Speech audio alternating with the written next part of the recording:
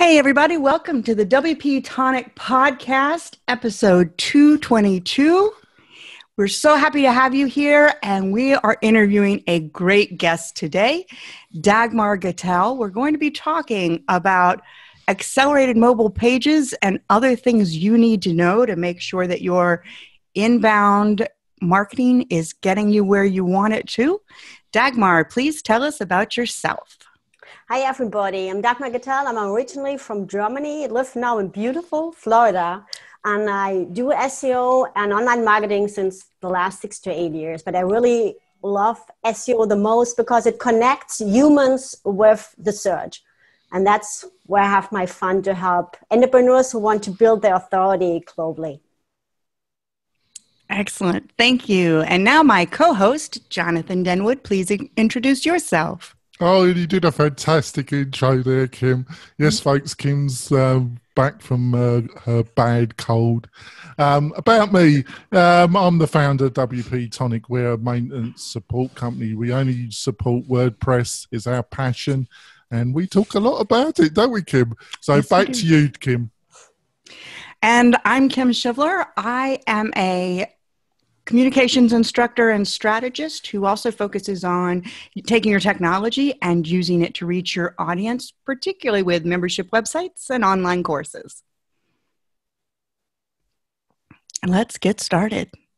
So Dagmar, this kind of came about, Dagmar and I are close friends when you were telling me about the importance of the Google accelerated mobile pages.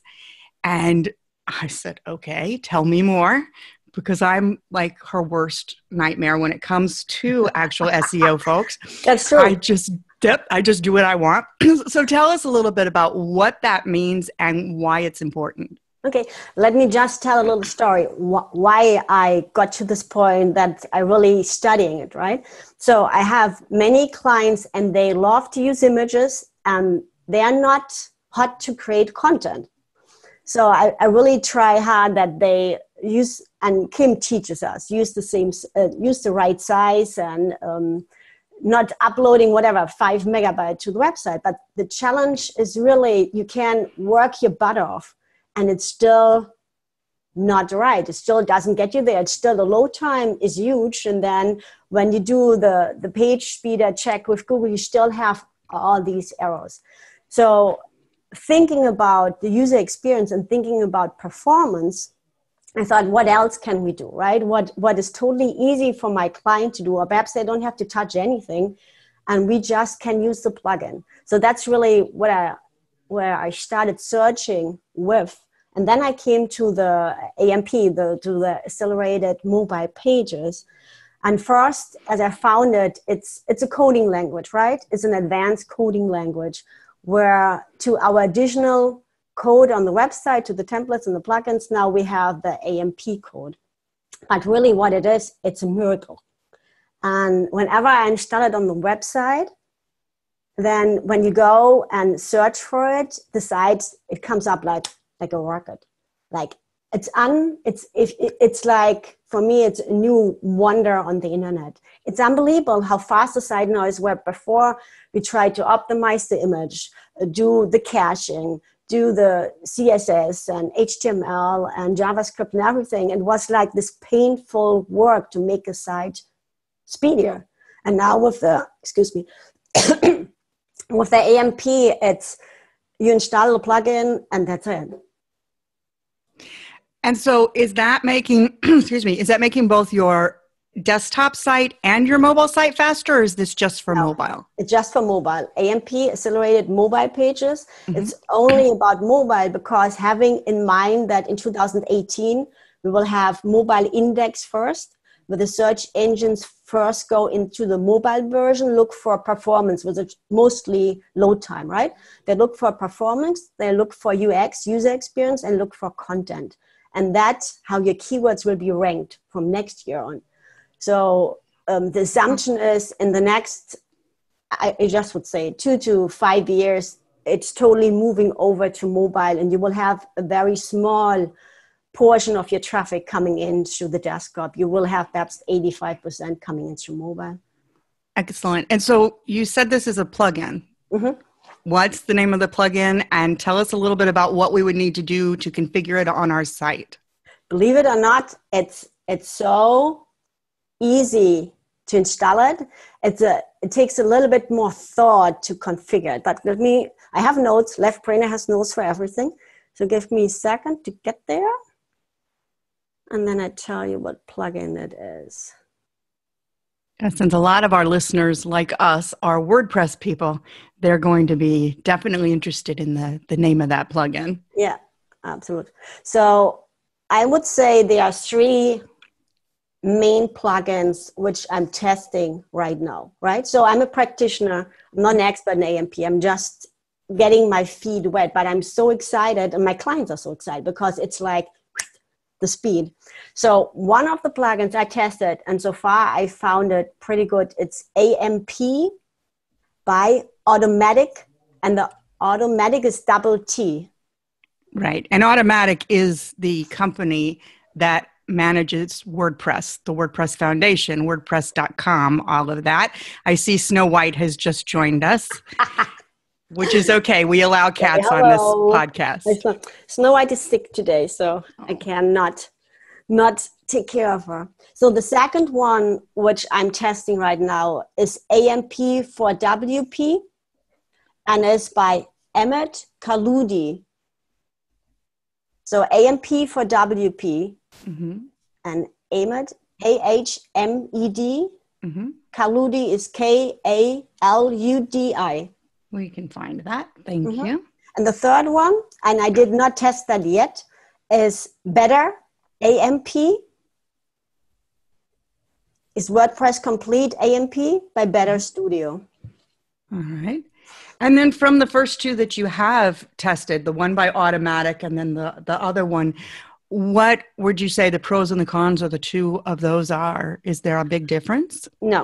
So far, and I'm not the best person to ask about the big difference because it's depending on the themes and the plugins and the style you use, right? So I used mostly Divi. So for Divi, it did not make a big difference.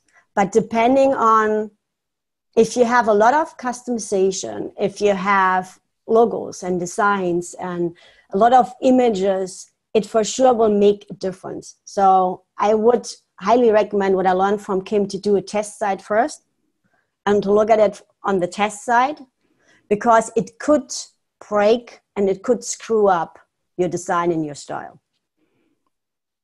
Okay, that's always good to know. And I think, Jonathan, you would agree that testing things on a test site, not your live environment, is a really good idea. Just a little bit. Unfortunately, I don't follow my own advice. I have a tendency, like the shoemaker, have holes in my shoes. I resist it now. I've been a lot better, Kim. I've been a lot better. Something you really got. I understand now why my clients do it. Even though it's told off by us in the most nicest way. It's so tempting, Kim, isn't it? It's tempting to just push that update button, and I've screwed up several sites many a time. So I now have a staging site, and I push that staging button first.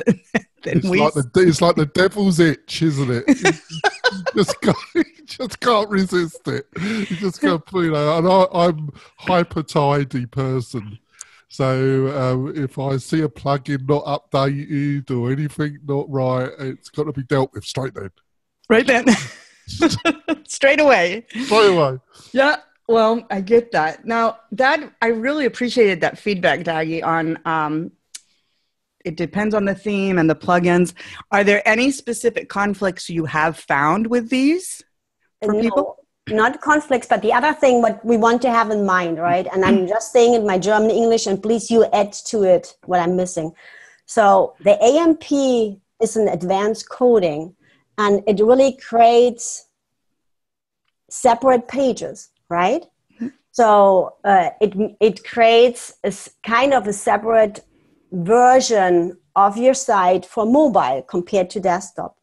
So what you want to have in mind, if it does do this, you need to make sure from an SEO perspective, your metas are displayed in the AMP. And for that, Yoast has a plugin, and it's glue, right? Like the stick, Glue, glue for Yoast, SEO, and AMP. And you want to install this because you really want to make sure that not only the pages are faster, but also they still stay indexed and ranked, right?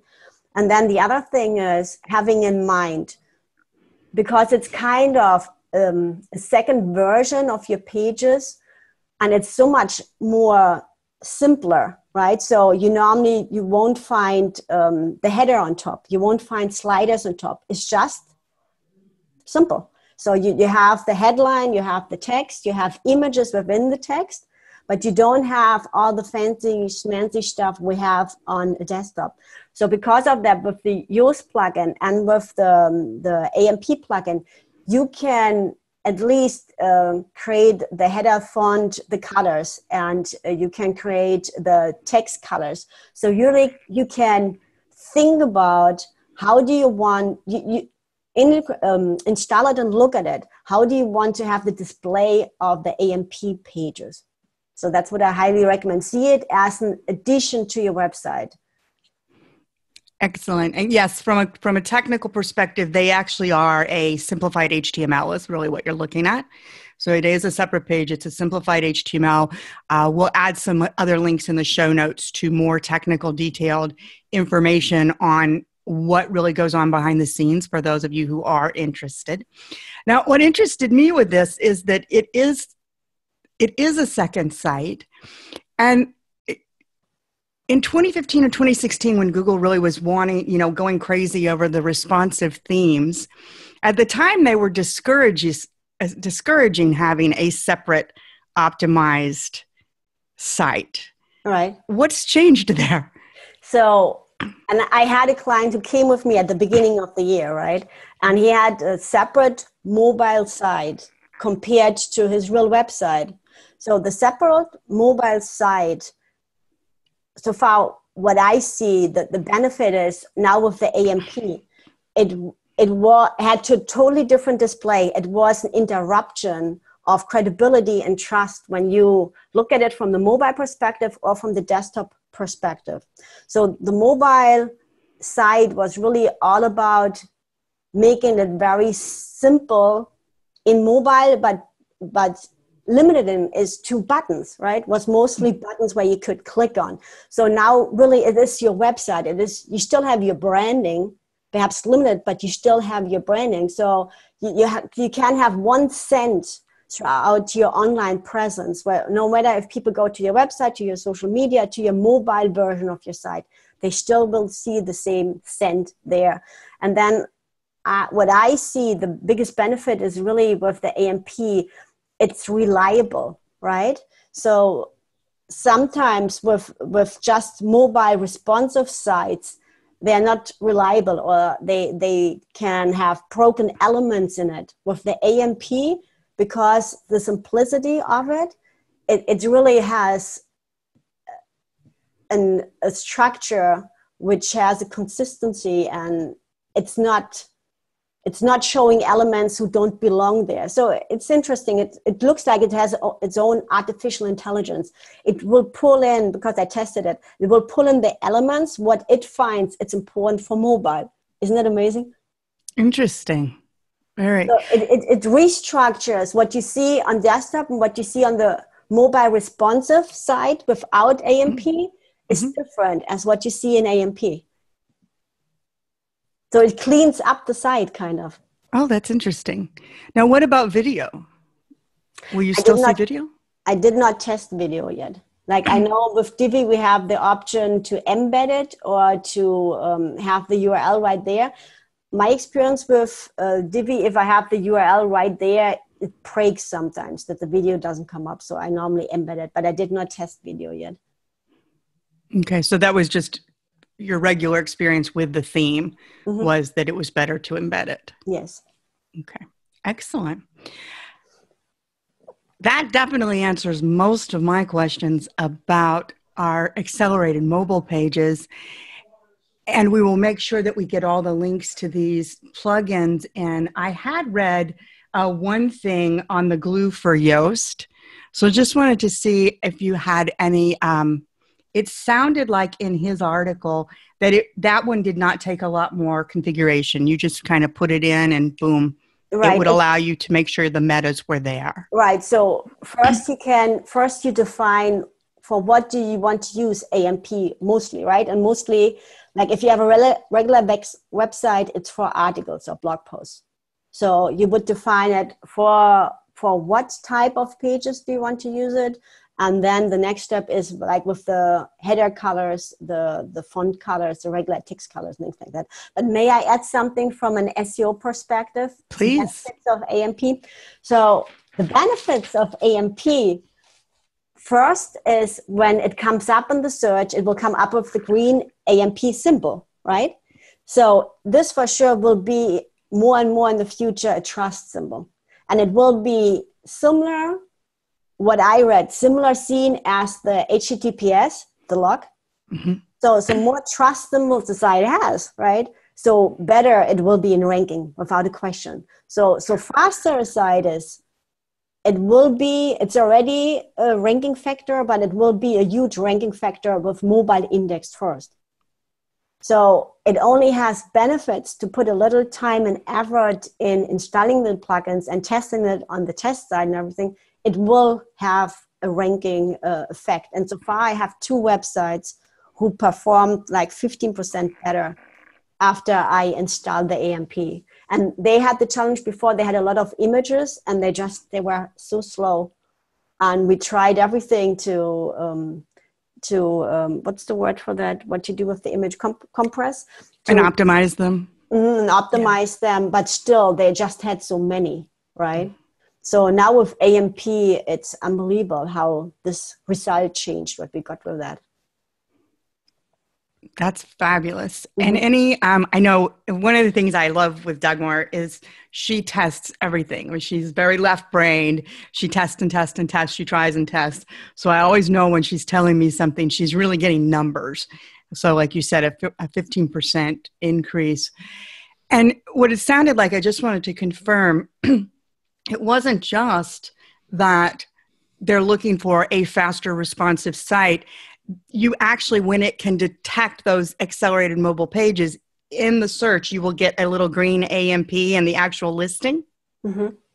Okay, so that's part of your social proof, I guess, as a trust symbol. Mm-hmm. It's a trust symbol, right? And not only that, I don't know if you had the chance to see the AMP pages. So the AMP pages, they look a little bit like news pages, right? So they're very limited to what they show, but they show the core of a site. They show the core of a content, where normally you have the banner, you have all these distracting elements in it, which takes away from user experience and content, right? So a lot of times when I see the websites, the user experience, it's not what they have in mind when they created it. It's more their own taste. So now with AMP, it really minimizes it in such a compact way that it's all about user experience and then finding the relevant content, which is awesome because it's a great tool. It takes away the pressure of us that we need to figure out what is it, what the searcher wants to see. And then the other thing, what I love, like in Google Analytics, you can integrate that with the AMP, right? So now you understand much more the user behavior because it's so simple. The AMP pages are so simple, so you have less elements. So it's clearly, you can see where do they go, what are they most interested in, where before on the desktop is huge. You could test everything. So desktop, you test one element at a time, but perhaps it takes you a while with AMP split testing.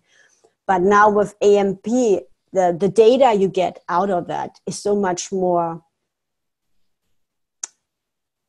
impactful. Great. Thank you so much. Everybody, we are at our break. I'm going to turn it over to my co-host, Jonathan. Oh, hi there, folks. So we're going to go for a break. It's been a fascinating conversation about these pages that Google are planning to dominate the mobile sector with. We're all going to be fired. You know, we're not needed anymore as designers. No, I'm only kidding, folks. So we're going to go for our break and we're going to come back and we're going to learn some more about that and SEO and a lot of other things. Back in a moment, folks. We're coming back. It's been a fascinating show. Kim's back, recovered from the Black Death, firing a few shots. I'm going to let you take over again, Kim, and then I'm going to butt in later on with my own question. Fire away, Kim. Excellent. Yes, back from the Black Death. I'm so grateful for that. Well, I love the idea. Actually, something you said, Jonathan, tied into Dagmar of, well, does that mean, you know, are we joking that we really don't need designers? But I think in more we do need designers because it's really pushing us to the importance is user experience, as you pointed out. Mm-hmm. And designing a good user experience is definitely important and definitely a design piece. It means it's taking us away, though, from maybe these giganto hero images across everything, right? Right. So does that, will it remove those if you're on the mobile? So you need to be building with that in mind, or how does that work?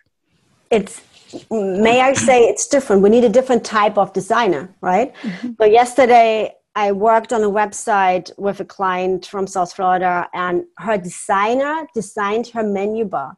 So her menu bar, where normally is a button, it had images in it, right? The whole menu bar was images. The whole blog category were images. The site broke whenever we touched it. Whenever we installed a new plugin, the site broke, right? So the new designer is not about making it pretty. The new designer is about making it perform better, getting better conversions with the content we put out there, and the content needs to fit the design we put out there. Because a lot of times what I see, the images and the headers and the text and the bullet point have nothing to do with each other. And there is no flow. There is no scent. And in the future, because of the semantic search, because of the artificial intelligence of the search engines, which does not stop with the keyword at all, right? So more and more the designer of a site needs to be partial a brand expert, needs to be partial UX practitioner, right? So it has to be a much more complex knowledge as just perhaps years ago, where it was about designing a graphic element or structuring a website by putting in the text and the images and the videos. Sounds to me, I liken it to back when I was first developing websites back in the mid 90s and trying to get through to people that you were not developing print. Mm-hmm. You know, so you would work with designers who were used to building these beautiful brochures and mm-hmm. manuals and all, and then, you know, wanting to put that on the web, particularly back in the dial-up days, which were slower than even phones, you just couldn't do it. And it seems like maybe we're going back to some of that, wanting to get rid of some of the really bloated stuff that might look nice, but maybe isn't actually serving us, particularly in mobile. And from what I have heard, I'm hoping have someone on who's an expert on conversions, that frequently the big images and stuff really aren't helping us at conversions either, even though we want to think they are. I can see that, because at the end, if you open a mobile site, right, without AMP, if you would open a mobile site and you have this huge bloated image coming up first and you have to scroll down to find the core, perhaps people with the attention span of a goldfish, they're already gone.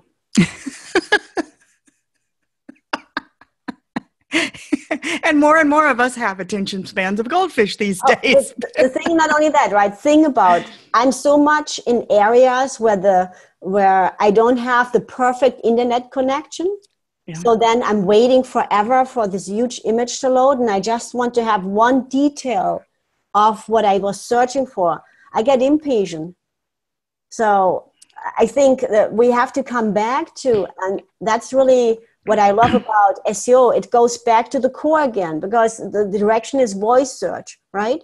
So we're going back from people searching for whole sentences into people say very short, 2 or 3 words. What do they want? So how we communicate on our mobile devices is so much different as how we communicated on the desktops 2 years ago or 3 years ago. Mm-hmm. Well, and I think even now, when we're looking for something on a desktop, we're likely to be looking for something different than mobile. In the sense of, if I want to look up on the desktop, I might do some deep research, or I'm actually going to go really want to read something, find big documents, for example, maybe a training piece that I want to learn. Whereas if I'm looking up a restaurant because I'm out, I either want the directions there, maybe a quick menu, and what's their phone number? I'm not looking to dig into some of these other things necessarily. Right. So what you just described, there's a difference between a one-click search and a multiple search, right? So the mobile is normally the one-click search. I search for one thing. I search for a restaurant phone number, a menu, or who can provide me what services.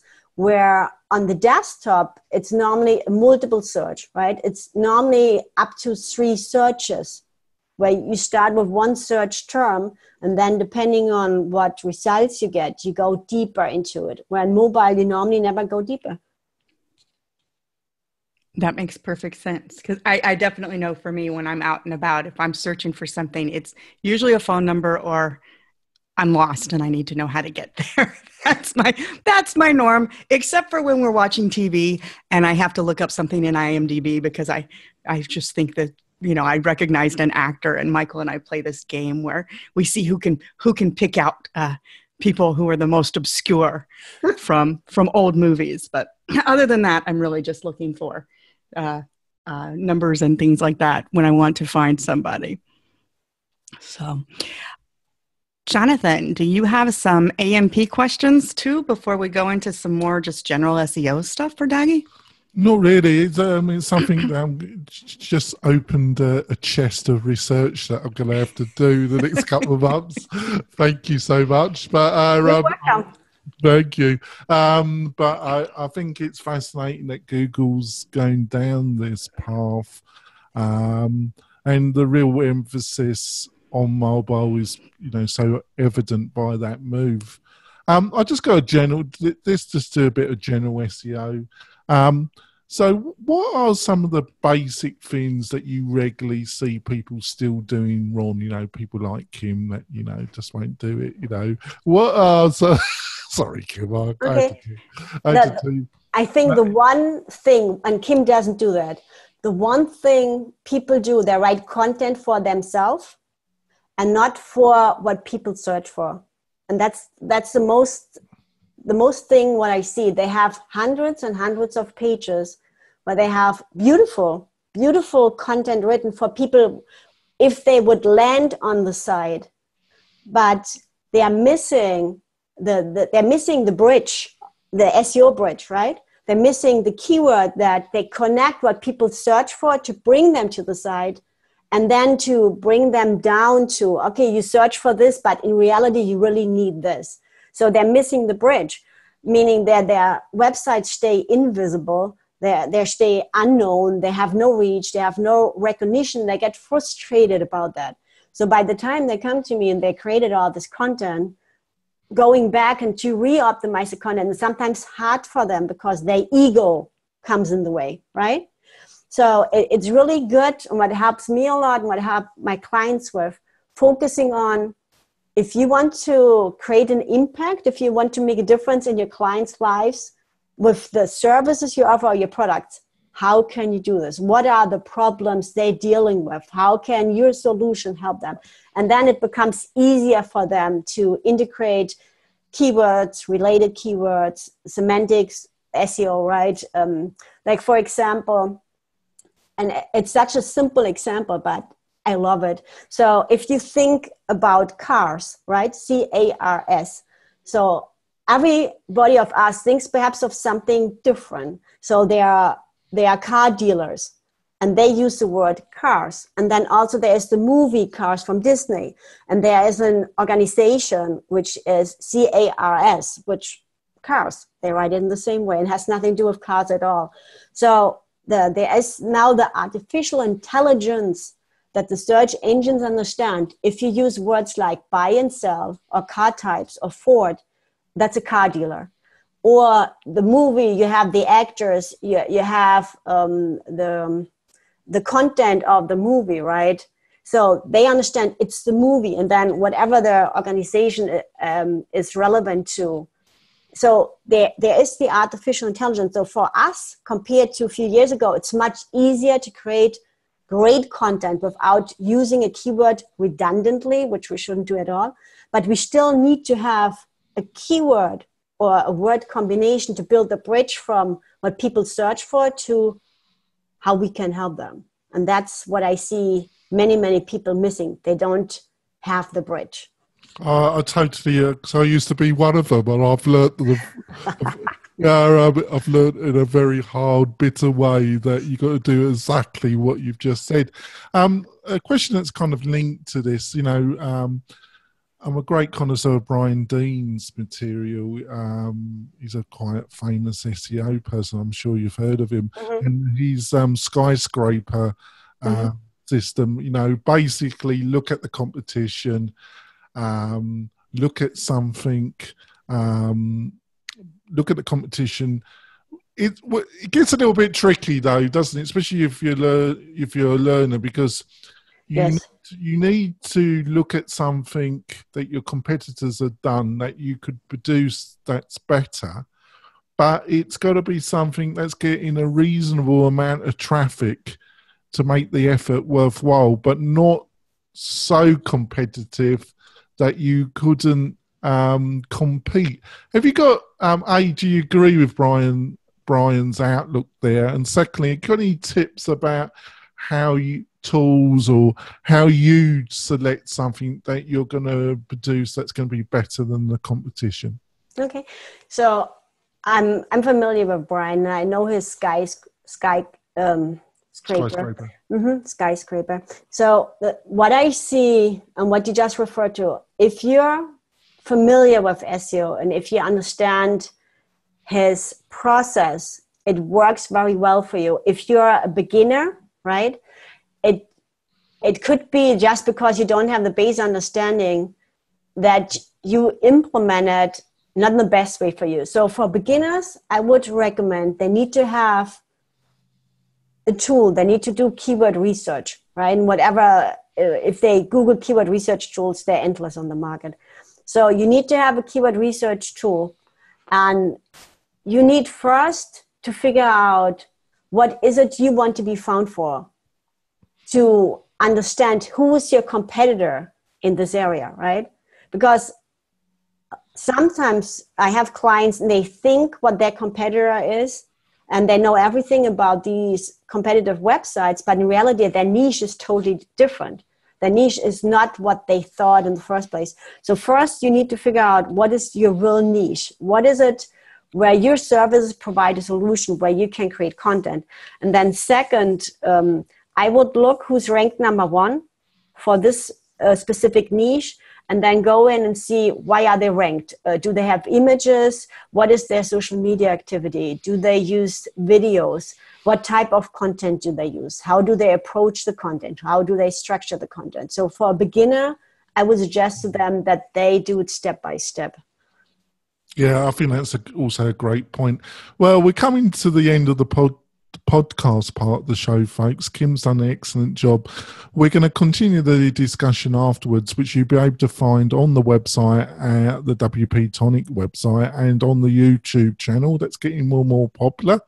Probably we'll have a further chat for 10 to 15 minutes, all about SEO. So we're coming to the end of the actual podcast. So,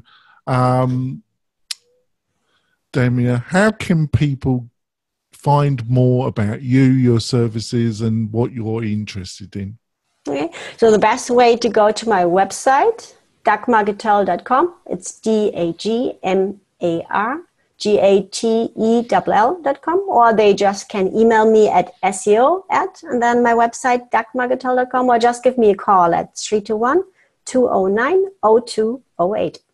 Oh, that's great. And I've really enjoyed the conversation. Kim, how can people find more about you, Kim, my beloved co-host?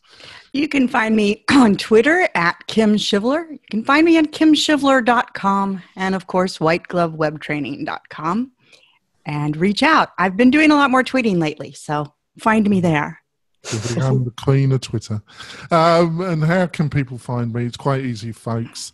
My name's pretty Jonathan Denwood. You can run that in search and it all come up. All my history, all my bad history, my bad boy stuff. And or you could Twitter me at Jonathan Denwood, or you could just email me at jonathan@wp-tonic.com, and I do answer any questions or any comments or suggestions about people that should come on, you would like to come on the show. Any feedback we get is great.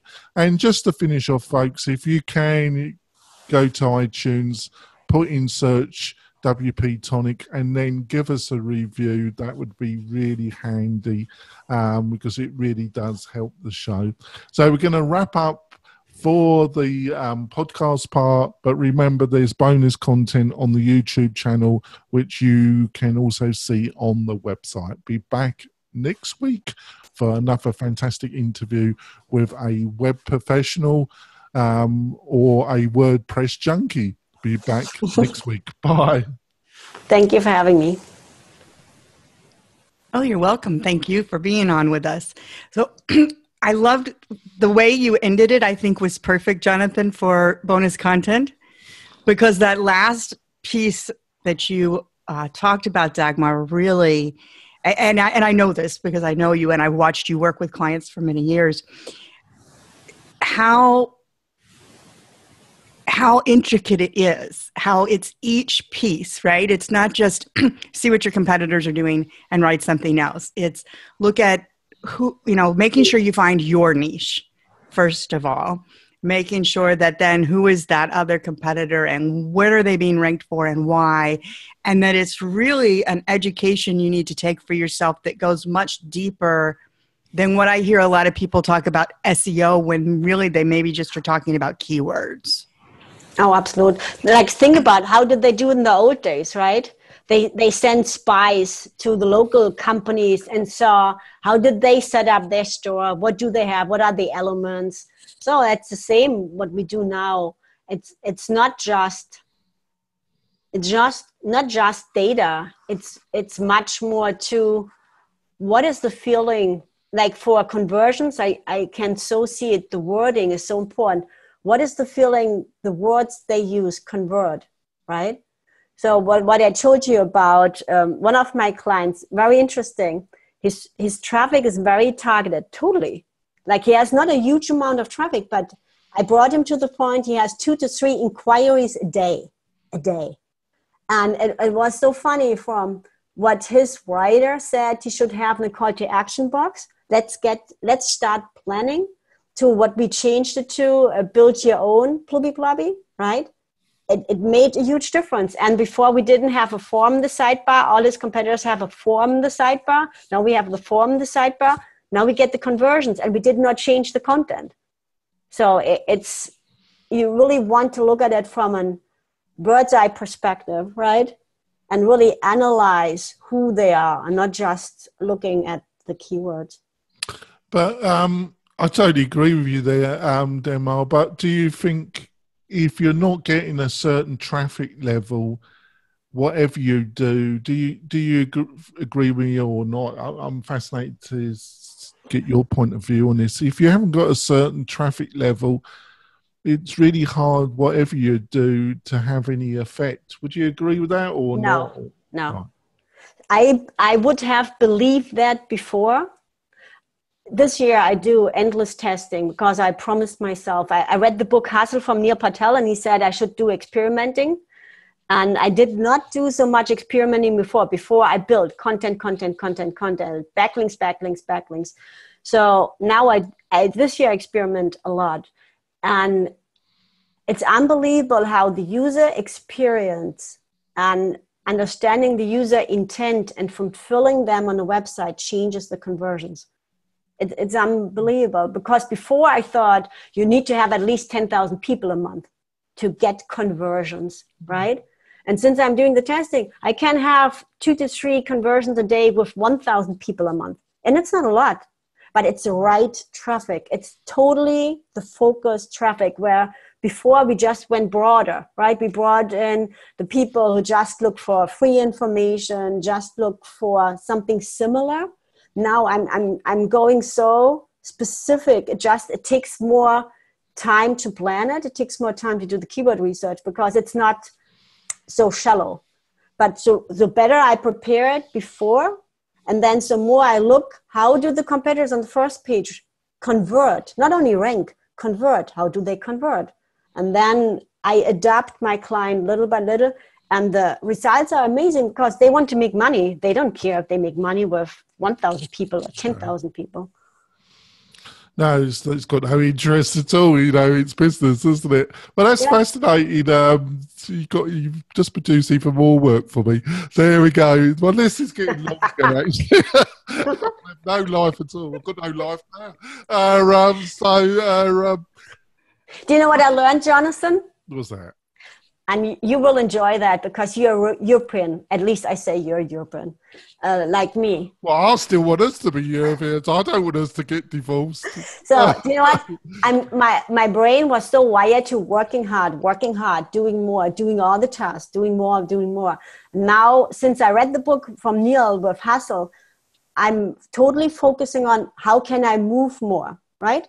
How can I create a bigger movement for my clients without working harder, without working my butt off, without doing everything and not stopping and thinking, what do I need to create this movement?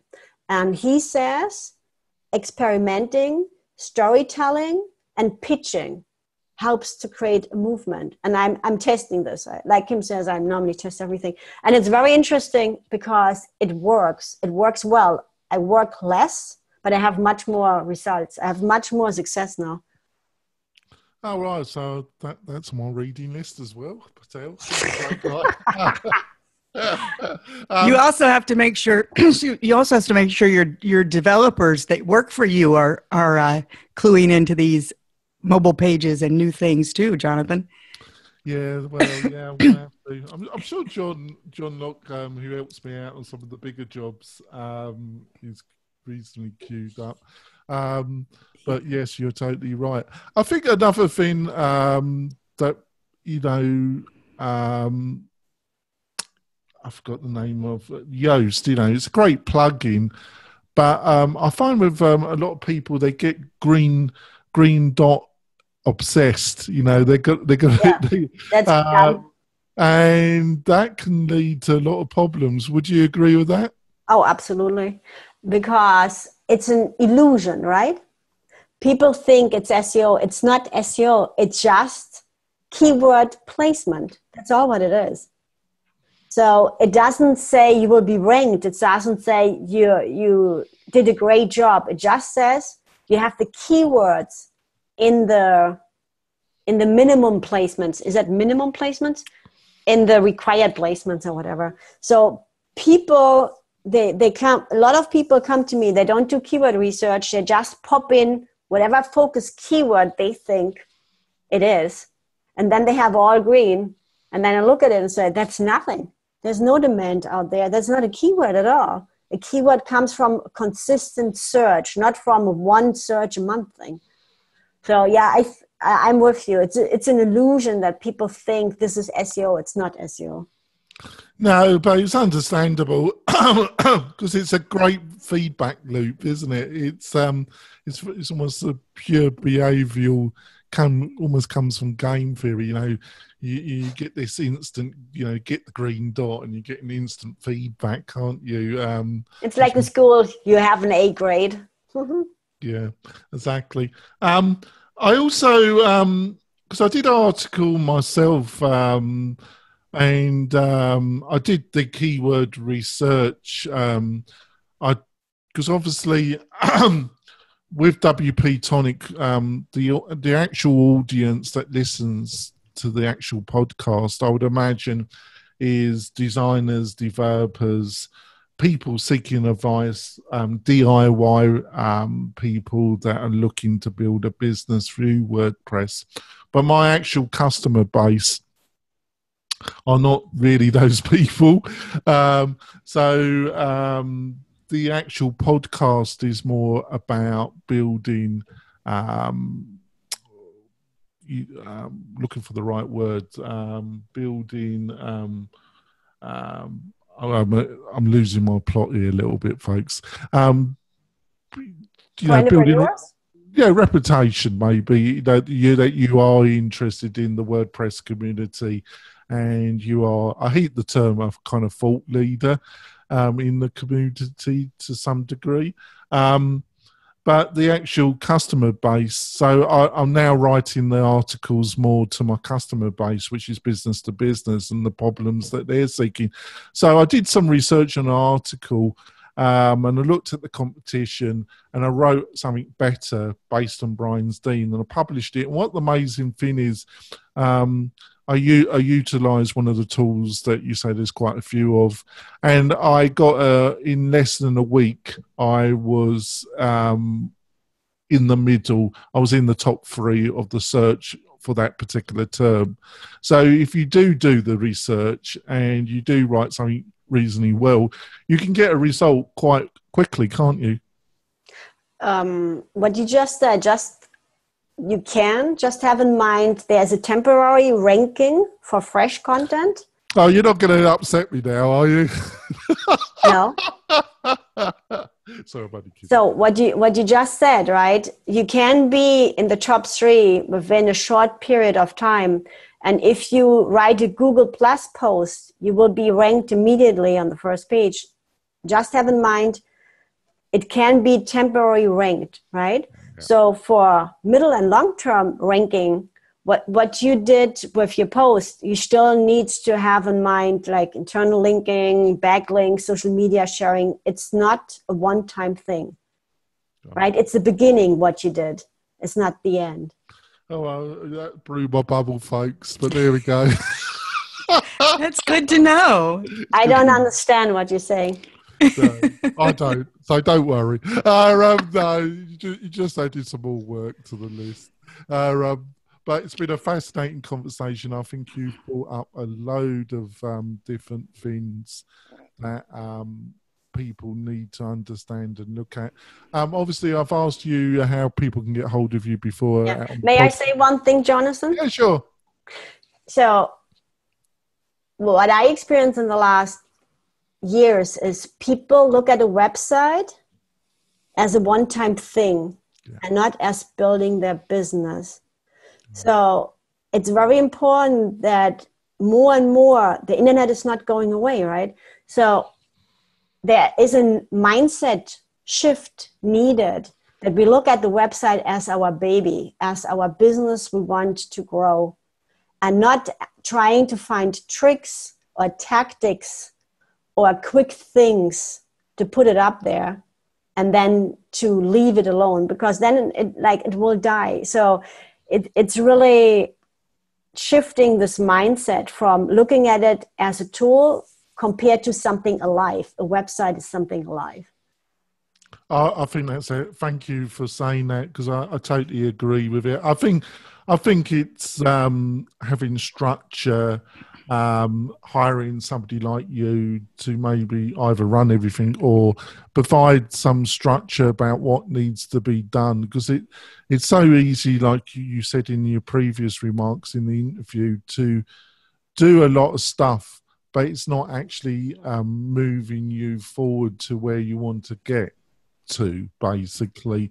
And it's finding, like you mentioned Patel's book, it's really doing the things that will get the biggest return, that are the important things to do. But it's not easy without experience or study to know what are those key factors that you should be concentrating on. Well, we did ask, at the end of the podcast about how people could get hold of you. Would you like to repeat that again at the end? Yeah. It would be my pleasure. They can find me on my website, dagmargatell.com, DagmarGatell.com, or they can send me an email at seo@ and then dagmargatell.com, or give me a call at 321-209-0208. Oh, that's great. And thank you for being our guest. It's been fantastic. Oh, I love it. Oh, thanks. So that's the end of our YouTube, Facebook content. And please join us next Wednesday, where we're going to have either a expert on online marketing or social media, or a WordPress junkie, or somebody, a key member of the WordPress community, for a one-to-one interview. We'll see you next week, folks. Bye. Bye. Bye.